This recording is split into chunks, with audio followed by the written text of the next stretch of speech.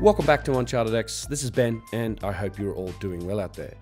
I'm recording this from sunny Luxor in Upper Egypt. At the moment, I'm right at the end of a really long visit to Egypt. I've been here for several weeks now. Looking forward to getting back home, making some more content, but I've got something a little different for you all today. Not like my regular produced content. This is actually a walkthrough of the incredible Osirion, the subterranean structure that's found at the back of the temple of Seti I at Abydos, which is also here in Upper Egypt. I really wanted to do a live stream while I was at the site. If you saw, I put out a community post saying I was going to try and live stream, but unfortunately there really isn't enough cellular bandwidth to be able to do that. I could barely get a single megabit of upload speed out of the phone, so instead I recorded a walkthrough. I really hope you enjoy this. I had a little bit of private time, I guess, in the Osirion before the rest of the group showed up for our private permission access into the site, have a bit of a chat and some interaction with Yusuf, also Russ and Kyle from the Snake Bros, and then stick around to the end of the video. I've got some interesting new perspectives, I guess, and we got into some spots that gave me some new data, if you like, on the Osirion, and I'll share those at the end of the walkthrough. I'll also probably drop in and out with a couple of little edits and comments as we go through it. And as always, a massive thank you to all of the channel supporters, patrons, and everybody else who supports my work through that value for value model. I couldn't do this without your help and support, and if you're interested in that, please do check out my website. It's unchartedx.com/support. I hope you enjoy the walkthrough, and I'll catch you in the next one. All right, try this again. Here we are at the Osirion in Abydos, Upper Egypt.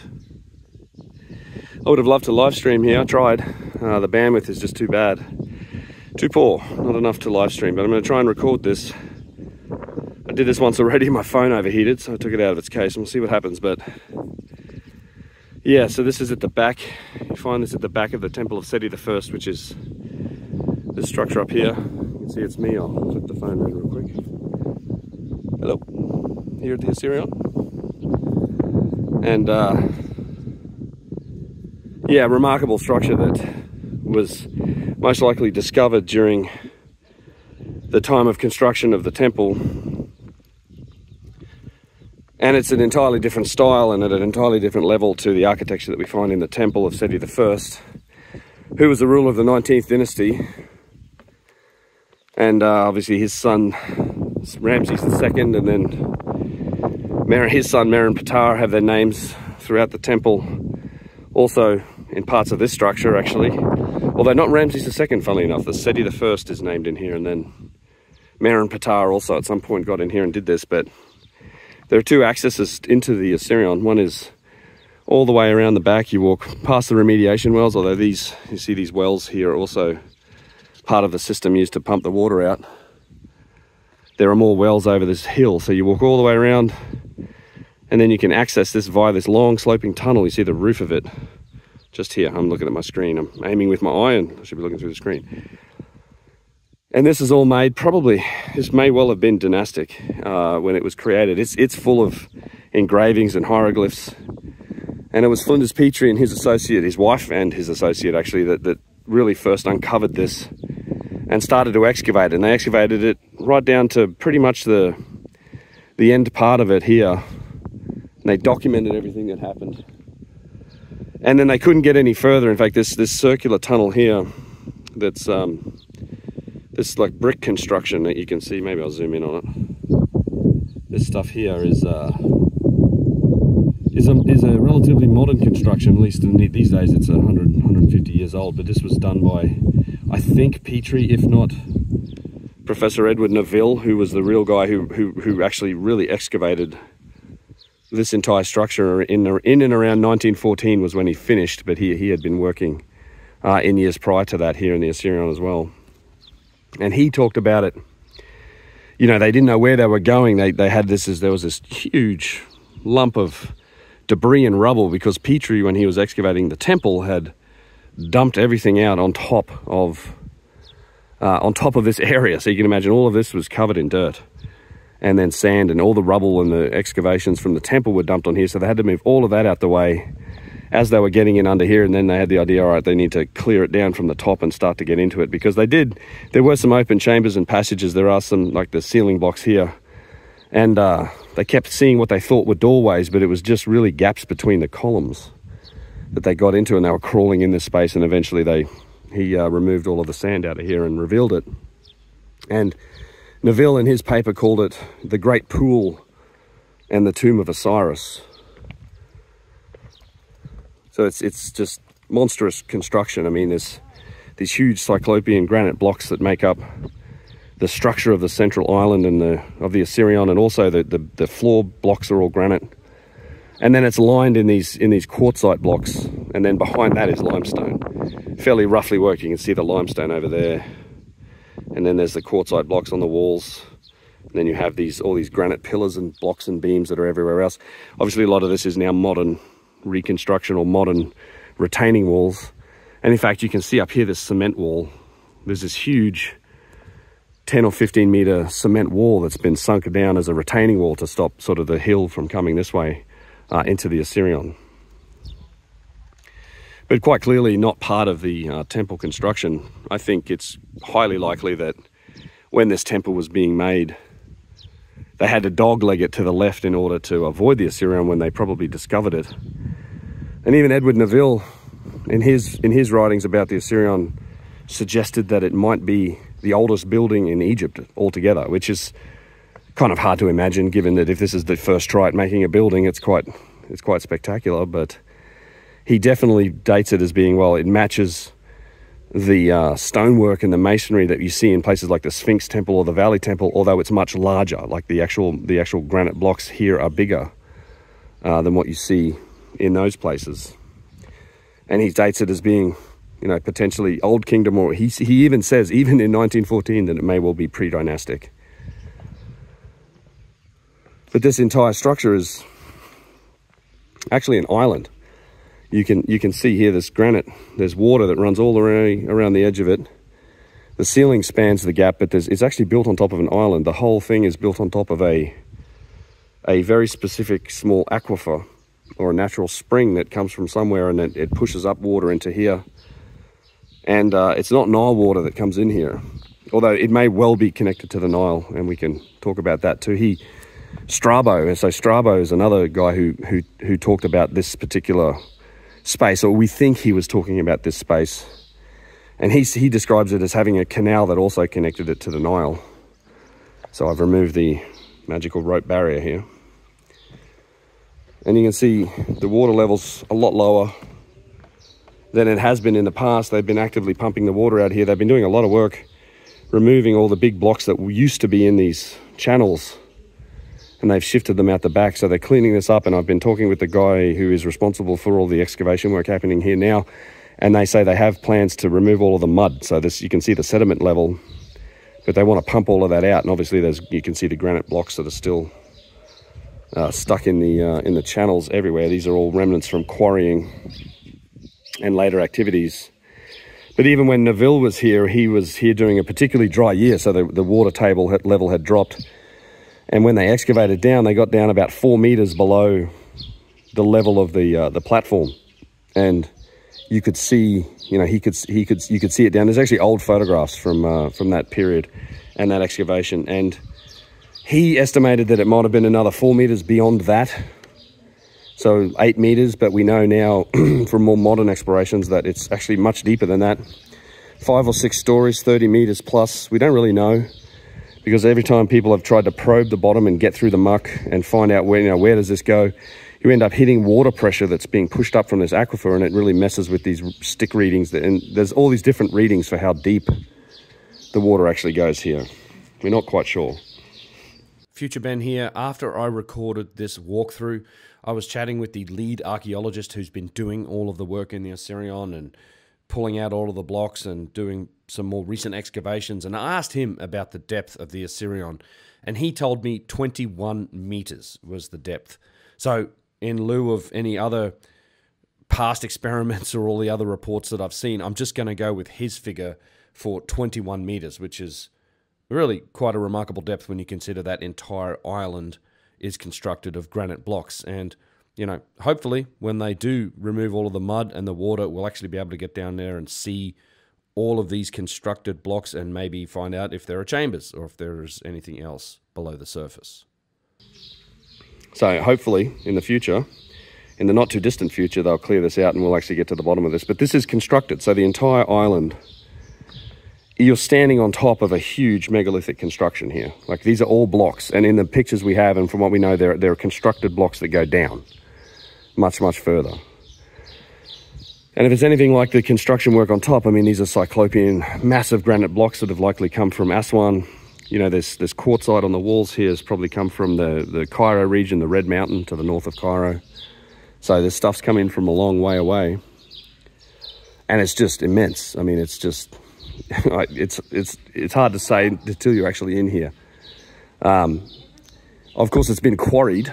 So you see a lot of the damage. You see the typical kind of wedge and chisel quarrying marks, say, on the top of this block here. We zoom in, you can see it up there. You can see more of them just here on this block. Over here, they tried to take a face off of this stone, and it didn't split evenly. It just took the chunk off the top. And Neville thinks that the excavation work was probably not particularly ancient. It might have even been the Coptic, so after the Romans and the Persians even. So it might have been Coptic Christian era quarrying. So the site might have been uncovered even as recently as then, and was potentially even whole. And it was used as a quarry, a convenient granite quarry for stones down here. There's a lot of detail in this site. Obviously, it was occupied, and other times, I mean, this is a good spot to zoom in on this as well. The flower of life. Hopefully, you can see it. It's very bright, and I can barely see my phone screen. I was trying to live stream this chat, but the bandwidth is just like less than a megabit of upload, which just wouldn't make anyone very happy because it'd be very pixelated. But you have these flowers of life that are in here. Of course, it's quite famous for the flowers of life, although I think there's something of a distraction from the actual achievement that they're etched onto or that they're painted onto. Kind of looks like paint to me. There's also a depiction of a boat that maybe a Greek boat or something that's in here. So other people have clearly been down here, as I think the dynastic Egyptians were, because you have Seti I and Merenptah, who wrote their names all over it. Well, they wrote their names in that passageway that we'll go take a look at. They also wrote their name on some glyphs at the back of the Osirion, but the vast majority of it is completely unadorned with no glyphs whatsoever. And in that, it matches much of the, you know, the so-called Old Kingdom architecture, things like the Valley Temple, the Sphinx Temple, where there's just no glyphs anywhere. It's just simple, massive, and speaks on its own. You can see the quarry of these things. So not all of these pillars are single block. You have multiple blocks here. This one around the corner here is multiple blocks. But most of them are these massive single pillars. You can see how they're kind of keyed in as well. Like they had either keystones or they were notched in to fit. You can see another gap where there might have been another keystone here.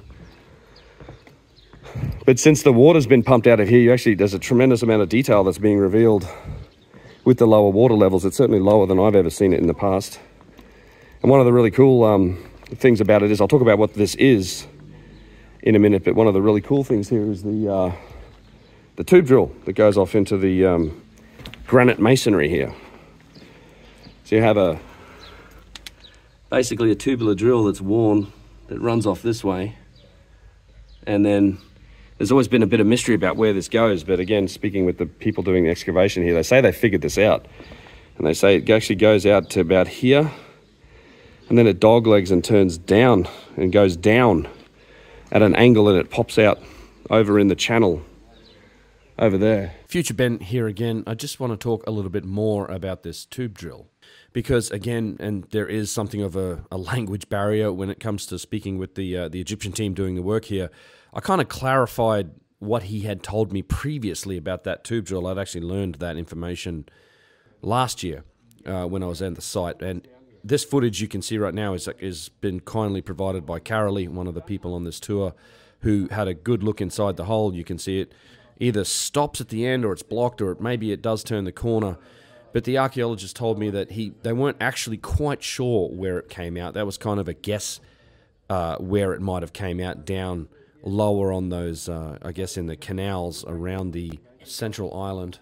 And he also thinks that there are probably other tube drill inlets, or there are probably other tube drills down there. But again, it's just kind of his postulation and his idea. They don't actually know for sure. Hello. Janet! There's the man. There they all are. Welcome to the Osirion. What's up, bro? There's definitely not enough bandwidth for streaming. I'm just recording.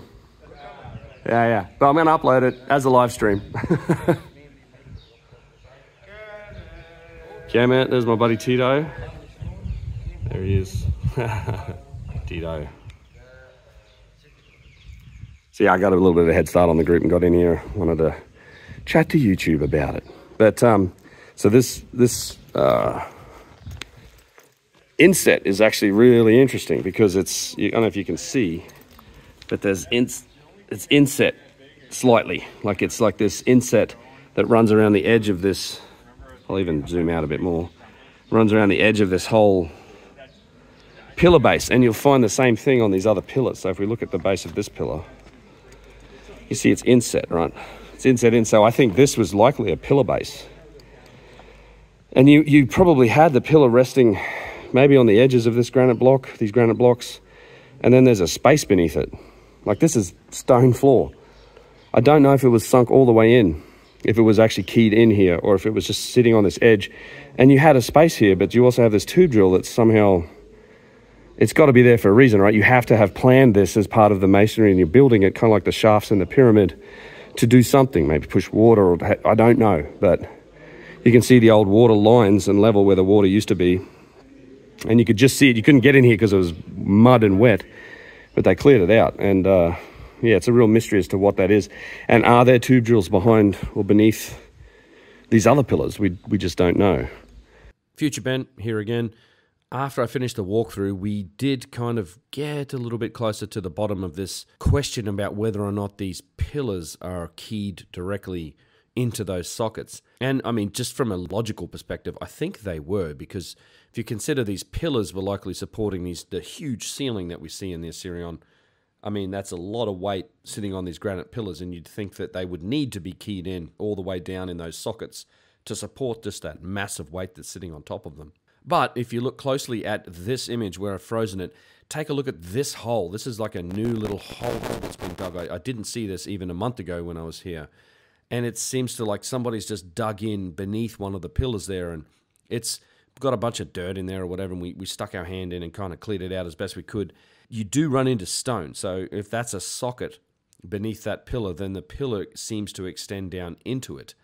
Now, I couldn't really tell if there was a gap between the socket and the pillar itself, but if it is socketed into that space, it really begs the question then, what is that tube drill for in the socket? Even Edward Neville speculated in 1914 that he thinks it might be some sort of hydraulic installation, the whole site. He doesn't think it's ceremonial or anything like that. He actually speculated it might have been functional. And again, talking with the lead archaeologist about that tube drill, he thinks that it was also functional. He thinks it might have had something potentially to do with compressing water or somehow maintaining the water level in the overall Osirion. We really don't know, and it's kind of an open question as to whether or not, you know, there are more of these tube drills beneath the pillars, or if this is just a single occurrence that happens at one of the central pillar sockets on the island. You can see this here is actually a larger space, a much larger space. Potentially it was also the base for another pillar, but one thing we observed the last trip here is actually what might be the largest block that's in here. And it's actually this one. So if you look at the dimensions of this granite block, right, it runs up to here. It doglegs around this corner, comes here, runs all the way down here, and then this, we don't know how deep it is because the water's there, but it actually includes this whole cutout section here for this piece. It runs over here. We're still on the same block. It runs all the way to here, and then doglegs back around underneath this pillar. This looks like, to me, this might be potentially a modern repair under there. I don't really know. And then up here and under here. So if I back up and look at it, it's huge, just huge. This one piece here, like all the way there, back around here. Massive. Of course, the deepest parts in this are also, that we know of at least, are in the end pools. And again, you can see some of the steps that go down. But, you know, it goes down a long way. There's a rod there shoved into it, but I mean, this water's pretty gnarly. I've heard about people drinking it and their eyesight improved and whatever, but I'm not, my eyesight's fine and I don't want to take the risk. So on the back wall here, and this is quartzite, you can see it is inscribed. So, but you can see also, if you look closely, it's hammered in. Like this is, you can see the headdress there. I mean, this is obviously the works of hammer and chisel work. It's fairly rough relative to the hard surface. You also have some inscriptions on the top level of granite here. Right, so it's not like it's entirely unadorned. The structure was still intact. Yeah. When they were here. I mean, look at this beautiful straight lines on this, the bottom of these. Look at that. Oh God. It could be better. Someone can draw a straight line. And it does definitely seem like at least Seti I got in here and left his mark. And then strangely, Ramses never came in here. And what we think might have happened is Seti might have actually sealed this up. And then Ramses never got in here. But then Merenptah, who, you know, some say he was trying to be close to Osiris all the time, and given this was considered the tomb of Osiris or a sanctuary of Osiris or the tomb of Osiris's head or something, then he might have got in here and added his name, because in these passages back here, if you look right back in there, you can see there's inscriptions, and we'll go and look at all of that wall as well. And in the meantime, we'll film the rest of the group coming down. I think they're walking around. Are they walking around? Are they walking around? The other group's walking around? All right, cool. We'll go and meet them in a minute. But yeah, it's just, I mean, I don't know what to tell you about this other than it's super impressive. And then of course you have this area, which is the finished ceiling block. Like you still have the finished massive granite ceiling that's on here. These huge spans of granite that cross over. There were even bigger beams in here at one point, and I'll show you those in a minute. And of course, in some of these little alcoves and in these little indentations and on top of some of the blocks, there are keystones, and they found keystones, and some of those keystones have had like the cartouche of Seti I on them, like these locking keystones that sit on top of some of the blocks. And I've heard people say, well, that's proof that he built it, but I don't think it's any more proof that he built it any more than the hieroglyphs are proof that he built it. The hieroglyphs could have been added later, the keystones could have been added later, the glyphs on the keystones could have been added later. It doesn't match anything else that's around here, and certainly not the architecture that was being used by guys like Seti I and the 19th dynasty, as powerful as they were. The other great feature that you see in here is this unfinished smoothing of the wall. All right, so they were smoothing from the top down, almost like they had some sort of paint roller or something. And, you know, they slowly put down their tools at some point for some reason and stopped smoothing. You also see plenty of nubs. Oh, that's a cool spot. How'd you get up there? When did you get up there? That's cool. That's a cool perspective. Oh, there's Russ. Also, these nubs, you see tons of other little details in these stones, the little inset keystones. So maybe there was damage to a stone or somebody knocked a corner off, but you find, I mean, everything's notched in. And, even here, like, stuff is notched in. So it's not like simple just layers of masonry. They went to extreme effort to, like, make this a tightly fit precision megalithic wall. And I know it's somewhere around here there are insets with just the tiniest little piece that's been added. And maybe it's because somebody chipped a corner off or something happened, but this also shows you that these blocks were transported here unfinished, and then they were finished in place, right? So we see this commonly with other architecture. Stuff was shipped with, like the Menkaure pyramid, the third pyramid, it was fitted with this, this puffy layer of stone that was then removed. It's potentially a protective layer of stone for transport, and then it was removed.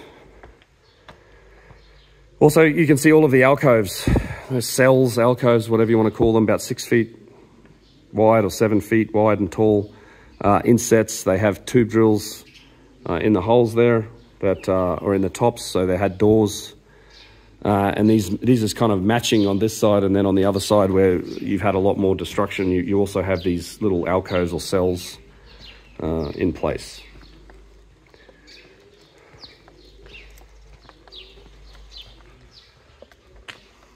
There's also a very impressive stone here, this lintel, this quartzite lintel that sits above the back door. This is a huge block of very fine quality quartzite. And again, the lower water level is revealing a lot of details. You can see the lines from where the water level was, but we see these large nubs on these granite blocks that make up the floor. And then, of course, the stairs that seem to lead down into the pool. And again, without these bridges here, you can notice that it's actually a, you know, it's an island. Like, you're literally looking at, even zoom out a bit further, this whole thing's an island built on top of an aquifer that's 5 or 6 stories tall, made from granite. And we have no idea if there are chambers in it or anything like that. We just don't know. And, you know, I really am hopeful that they get to a point where they're getting all of this sediment out of here and this mud and pumping it out with a muck pump or something. It's another nice nub on the stone here. So yeah, let me have a look. Let's see. So we go up here, and this is where they've been storing all of the bits and pieces of granite that they've found from various spots. And you can see the shape of the roof beam. Did you get up there? That's cool. Did you see something? Yeah, I was wanting to look at the tops of the ceiling, and apparently they found a black keystone. Keystone, yeah. Yeah, with Seti I so inscription. It's not in there, but there are some black keystones. I've seen a picture. The guy has a picture of it. The main archaeologist has a picture of it. Yeah. But yeah, the ceiling blocks from, you know, in person. Massive. Yes. Yeah. Dude, it's cool. And you can see the thickness of the wall all the way. Like, you've got the hard sandstone or quartzite, and then it goes back, you know, 6 meters. Yeah, wasn't it 20 feet was the thickness of the walls? That's what, what is it, Professor Edward Neville said? Yeah. And this stuff used to be, I can tell you from previous visits, I probably got footage of it, but this all used to be just all over here, and there was reeds and shit in here. Yep. They've been doing a lot of work. And they really cleaned it up, and they're working on it. And you can see actually even the floors constructed in here pretty well. What is this, limestone it almost looks like? I'm not sure. These are all quarried bits of granite that came out of the passages and tunnels.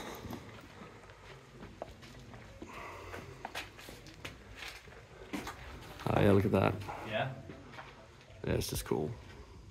So these are the span blocks, right? These arch blocks, and then there would have been another span on top of granite. So this would have been a chamber just like the one on the other side. Yeah. Which is intact. Yeah, this is like the other chamber with the triangular ceiling, right? It would have had a vaulted ceiling. Yeah. There's this just monstrous block of quartzite here as well. That's the lintel. I like the colors in this thing. It's like...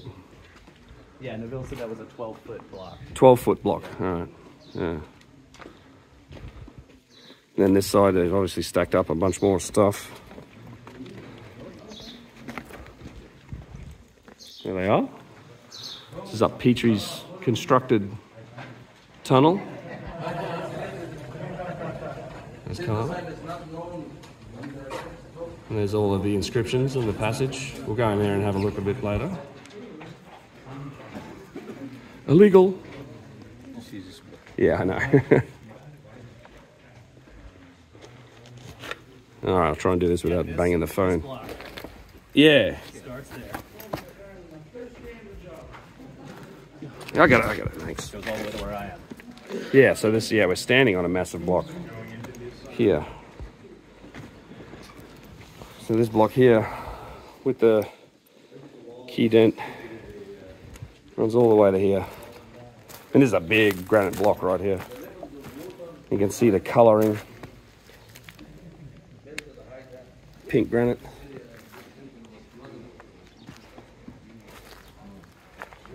Oh yeah. Hey man. Hey man. How are you? Good, how you doing? Well, this is a giant, I just want to point out, this is a massive granite block here that I'm standing on, right?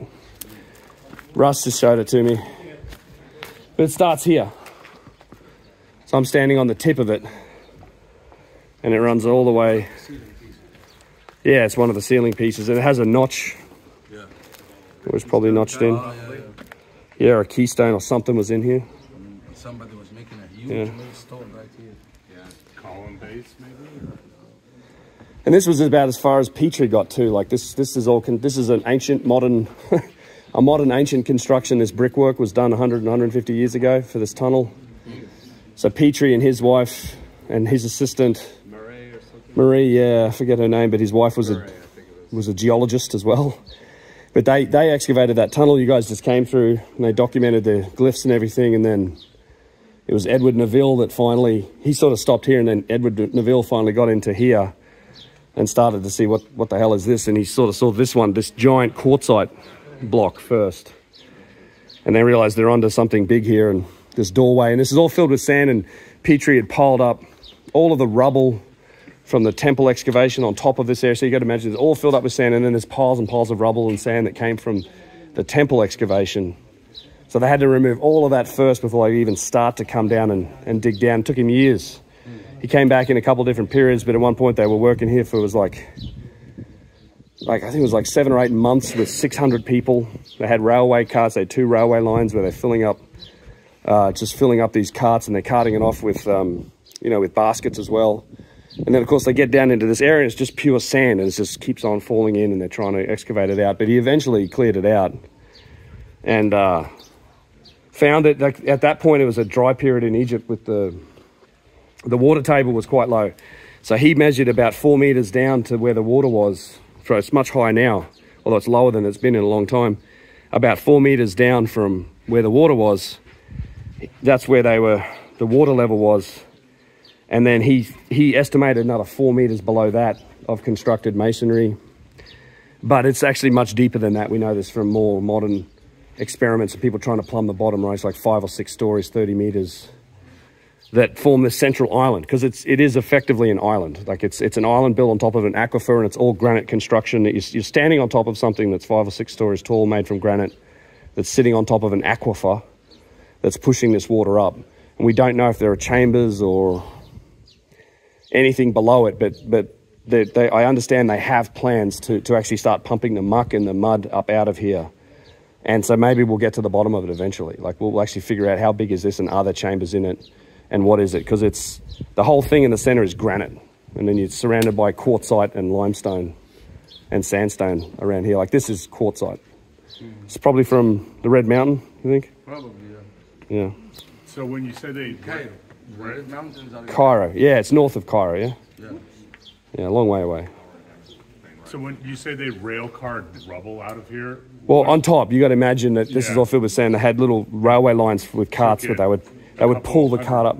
took it how far away? Yeah, a little bit out in the desert, dump it out, and then these guys would pull it manually. But it was better than using baskets. Yeah, what is the chance that they took the rubble from somewhere and covered up another thing somewhere? Probably pretty good. It's not zero. Pretty good. But, you know, That's like almost 100% for sure. They dumped it into the something. rubble. Look here, we can see also here like 3 different structures, 4 if we added the modern one with the terraces and this. And then we have the blocks of sandstone here. And Yeah. then we have the blocks of limestone here, which is also built by the New Kingdom. So this was probably the doing of Seti I, and this was the doing of Merim Petah. Same like what we found here, perhaps, I'm not positive 100%. But for sure, this limestone one came on the ones from Quartzite, and as we can see also the attempt of adding the inscription on the megalithic site.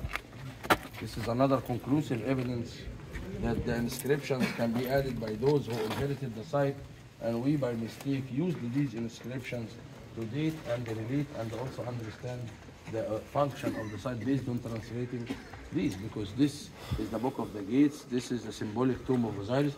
Let's go inside and take a look at the so-called symbolic tomb of Osiris. Symbolic tomb of Osiris. Yeah. The foundation itself is built from massive multi-hand blocks. Here's the sun. Here's the last that we know. And the Aswan See more scoop marks under here. On the very template, the cortisite. So the older construction is built mainly from the cortisite. You can still see these blocks are still inset. Let's see if we can do this. Don't die. Don't fall in the mud.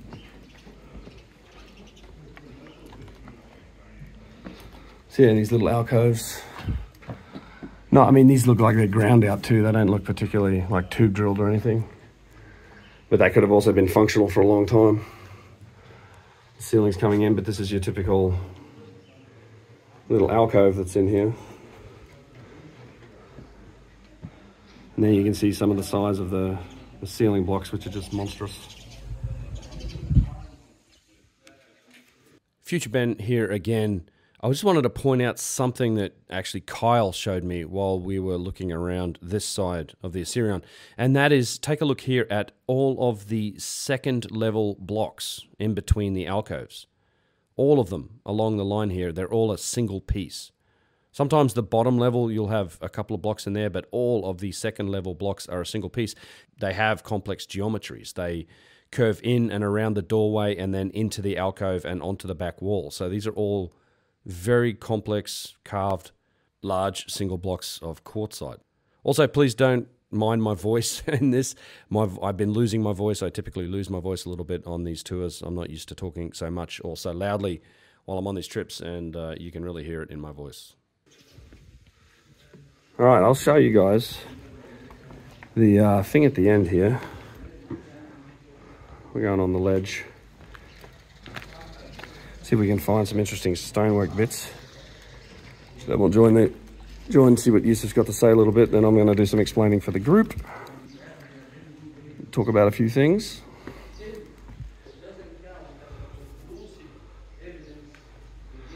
Spotted. I see you.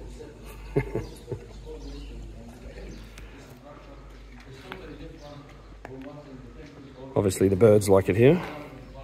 I mean, a lot of this is obviously bird shit. There's just a lot of bird crap in here. Plus there's bats. There are bats in the back chamber. And I just love the reflection of the water. There's part of the roof that's still standing over here. You want to see it? Look at the massive pieces that form. You see that? You can see it's almost not finished along here too, like. Yeah. And then you put a roof on top of the roof. Yeah, there's layers. See the quarried blocks up there. Stuff like. Some of them don't look like hedges. They remind me so much of the huge blocks on top of the structure of Orlando. Yeah, this could be a patch, but like this rectangular one that is not attached to another block of stone, or these ones where pins standing. Yeah. And we can see the interlocking method. Look at this block. Yeah, Yusuf calls it an interlocking method, and he's right. Like in terms of how the blocks like dig around the corners and dip, and nothing's flat. Yeah, the scoop marks are pretty intense. All right, we'll take a quick look in the back chamber, and then I'm probably going to wrap this up so I can spend some time with my group, and we'll talk a bunch about it.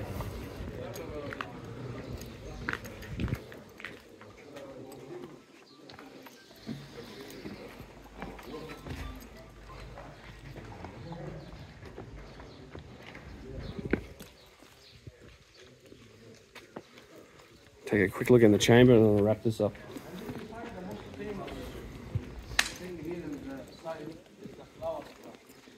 Ah, yeah, we'll take a quick look at the flower of life here, what Yusuf has to say. These are really powerful, and they are viral everywhere on the internet about the same like the helicopter or the submarine and all this stuff like that. And they said rumors like it's actually etched with laser into the stone. This is not it's painted. ochre paint. Yeah. And but like, why would they spread this kind of misinformation? In my opinion, is to just to take our focus on the symbolism or the flower of life, and not noticing that we are standing in the middle of a megalithic structure that originally had no inscriptions, and we know that these inscriptions came later. It's very important what this site offers. It shows the truth.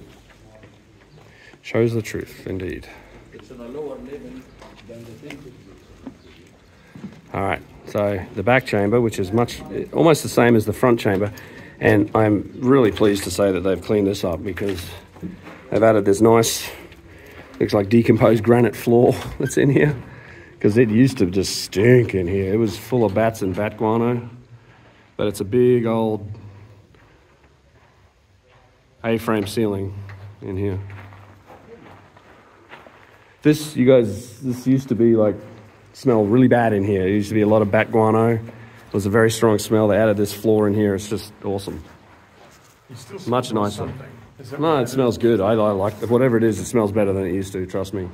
It doesn't smell bad at all. Yeah. Yeah, and then there's, you can see the writing on it's all inscribed up in here on the ceiling.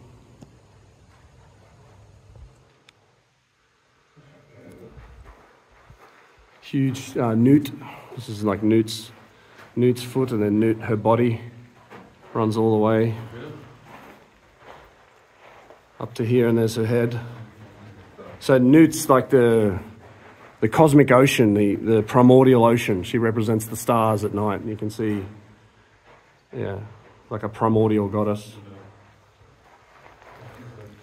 She's being supported by the goose.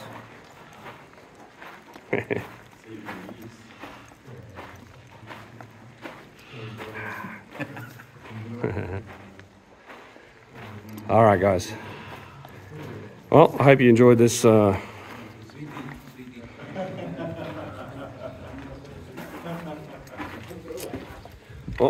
hope you enjoyed this look into the Osirion. Want to do some more content on this. I'm going to do a proper video and some research stuff, and make a longer produced video with all of the footage that I've collected from around the years. But I really wanted to live stream this today. Just couldn't manage it with the bandwidth, unfortunately. But yeah, I've got some plans on content with this thing. So you guys take it easy. Catch you in the next one. Bye-bye. The last aspect of the Osirion that I wanted to mention in this video has to do with the top of the structure. And I had the chance to get up on top of it, kind of on top of the sloping tunnel, and then around to the northern side of the Osirion, which is kind of see it from up on top in the viewing area, but it was a rare chance to get up there and actually take a look at it. And this is where they've been doing some recent excavations, and they've uncovered some of the keystone blocks that actually lock in, or these bow tie joins that sit between the granite blocks. And there are still a couple of keystone blocks in them. These are made from black granite. You find these types of bow tie joins or keystone blocks in a lot of different structures. We can find them in places like Karnak, at Komombo, and also on Luxor Temple. In fact, on some of the large statues out the front of Luxor Temple, there are large holes where there were probably at some point either stone or wooden keystone blocks, I suspect probably stone. In fact, on the back of one of the statues at Luxor, out the front, you can find keystone blocks still put in place. They're kind of almost undersized. They're like the wrong fit, which makes me think that it's possible that these were a later repair. I say this because at the Osirion, one of the keystone blocks that they found was inscribed with the cartouche of Seti I. And I was shown a photo of this by the archaeologist who's been leading the excavations on the site, and he kind of said, well, this must be proof that Seti I built the Osirion.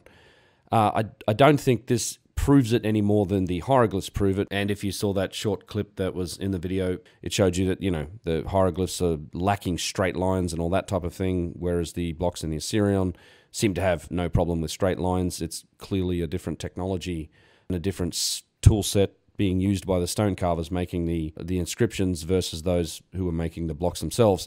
And it's the same thing for the rough cartouche that was on the black granite keystone.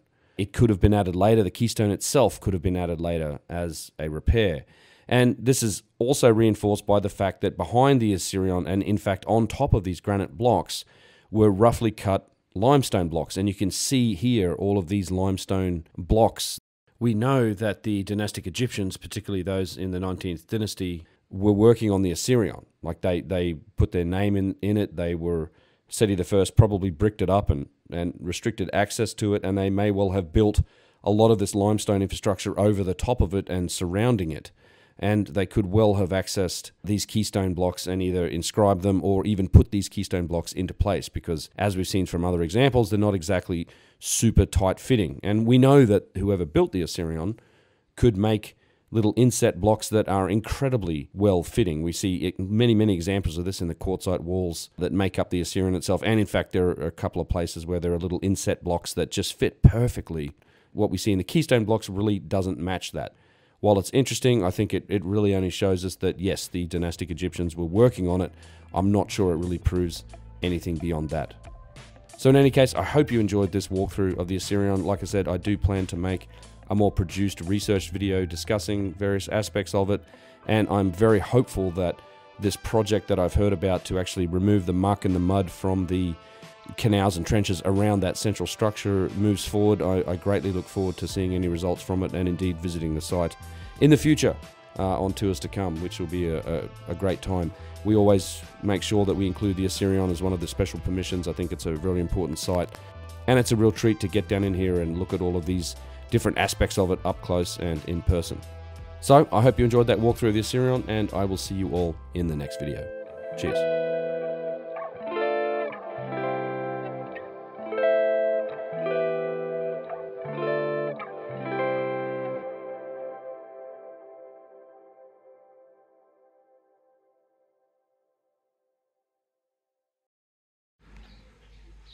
Device is too hot. Fuck.